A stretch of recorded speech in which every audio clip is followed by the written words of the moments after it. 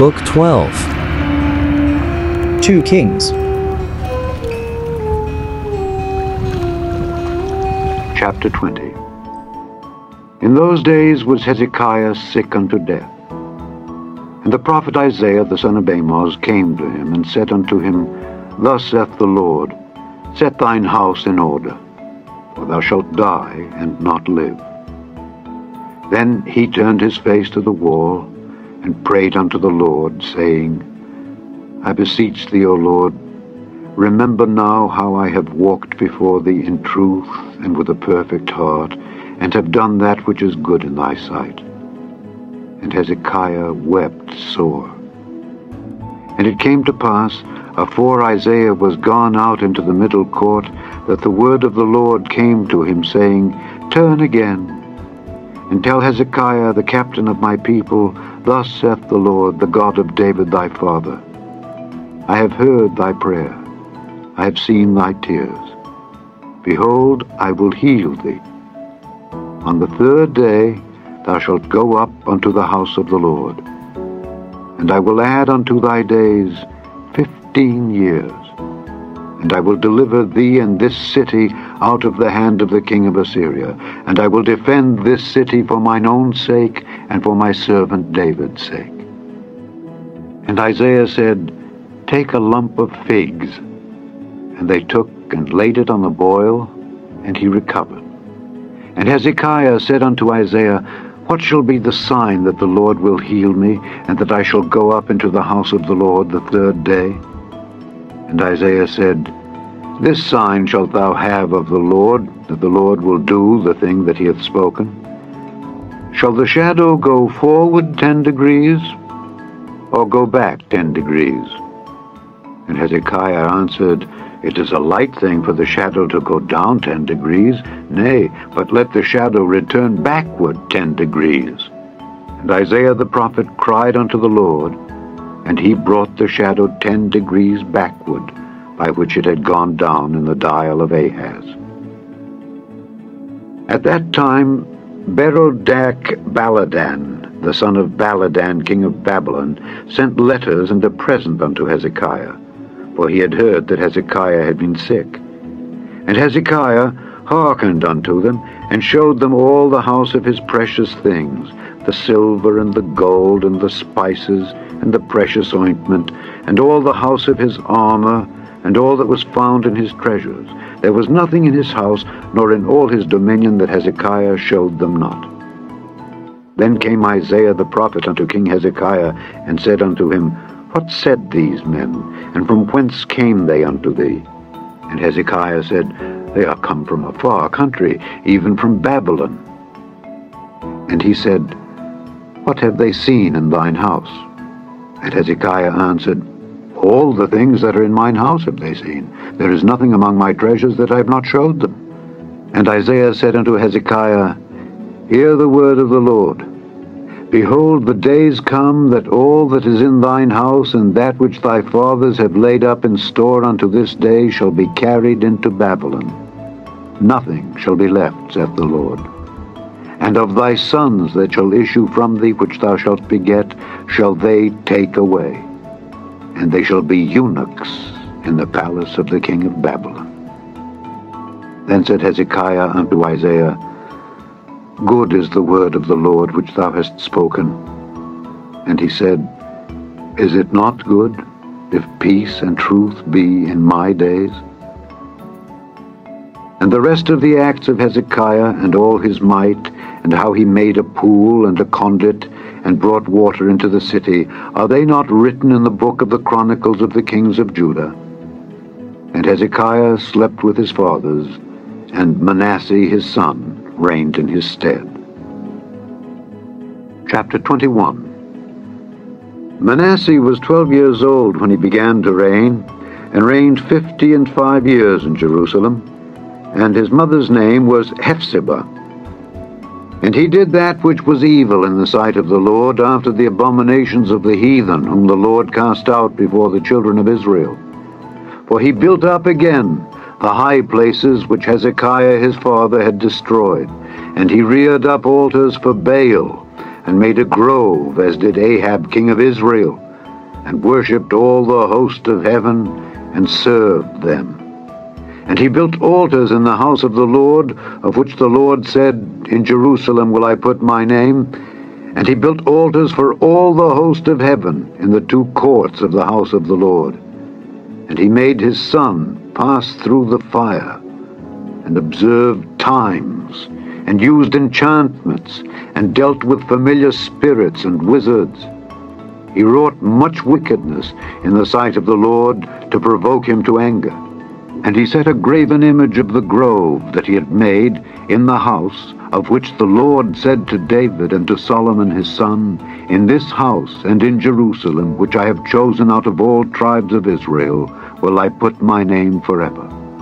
Neither will I make the feet of Israel move any more out of the land which I gave their fathers, only if they will observe to do according to all that I have commanded them, and according to all the law that my servant Moses commanded them. But they hearkened not, and Manasseh seduced them to do more evil than did the nations whom the Lord destroyed before the children of Israel. And the Lord spake by his servants the prophets, saying, Because Manasseh king of Judah hath done these abominations, and hath done wickedly above all that the Amorites did, which were before him, and hath made Judah also to sin with his idols, therefore thus saith the Lord God of Israel, Behold, I am bringing such evil upon Jerusalem and Judah, that whosoever heareth of it, both his ears shall tingle. And I will stretch over Jerusalem the line of Samaria, and the plummet of the house of Ahab. And I will wipe Jerusalem as a man wipeth a dish, wiping it and turning it upside down. And I will forsake the remnant of mine inheritance, and deliver them into the hand of their enemies, and they shall become a prey and a spoil to all their enemies, because they have done that which was evil in my sight, and have provoked me to anger, since the day their fathers came forth out of Egypt, even unto this day.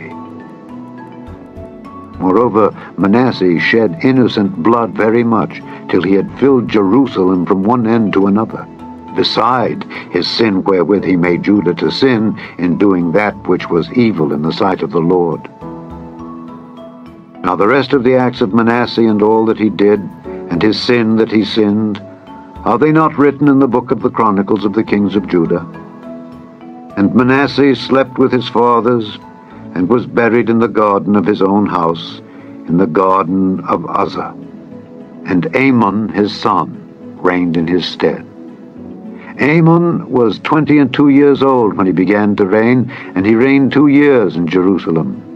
And his mother's name was Meshillemith, the daughter of Heres of Jotapah.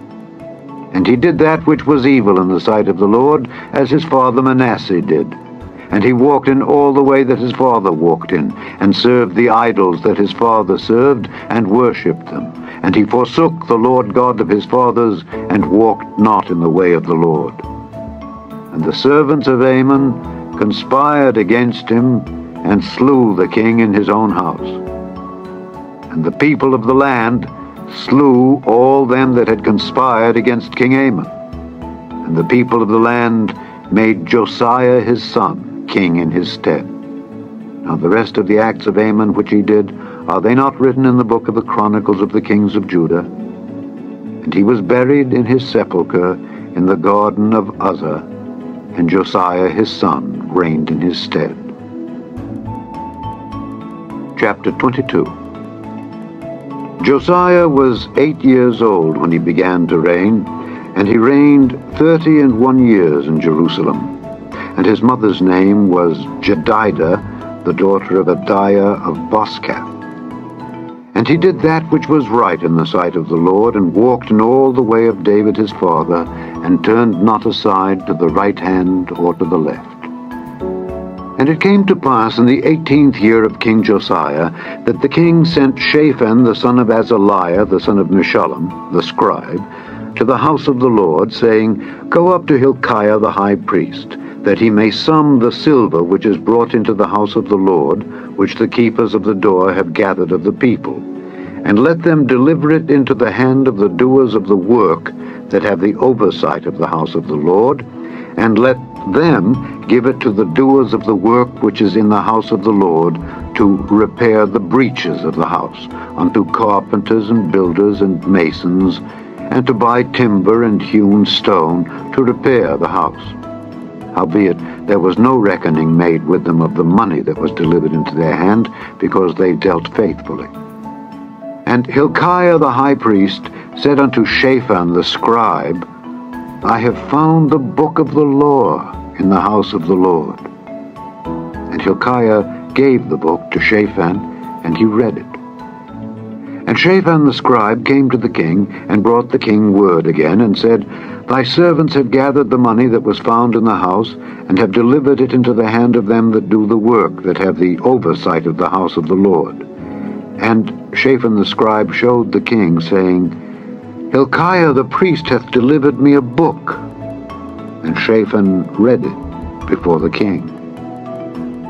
And it came to pass, when the king had heard the words of the book of the law, that he rent his clothes.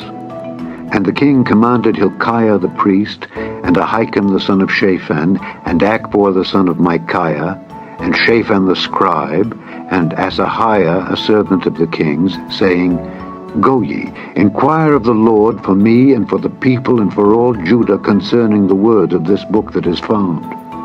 For great is the wrath of the Lord that is kindled against us, because our fathers have not hearkened unto the words of this book, to do according unto all that which is written concerning us.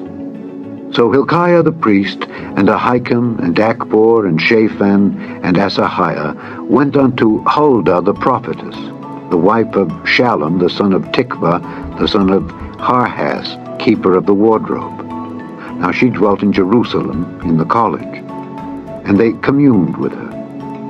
And she said unto them, Thus saith the Lord God of Israel, Tell the man that sent you to me, Thus saith the Lord, Behold, I will bring evil upon this place and upon the inhabitants thereof, even all the words of the book which the king of Judah hath read, because they have forsaken me, and have burned incense unto other gods, that they might provoke me to anger with all the works of their hands.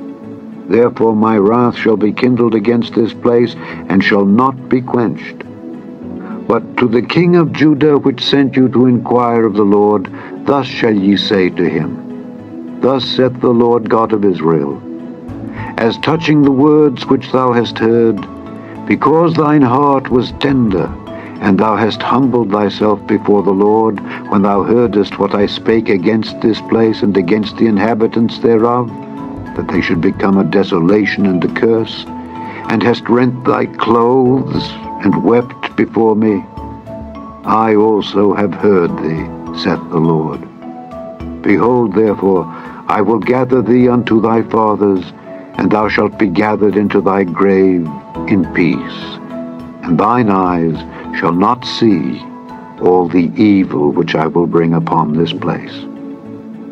And they brought the king word again.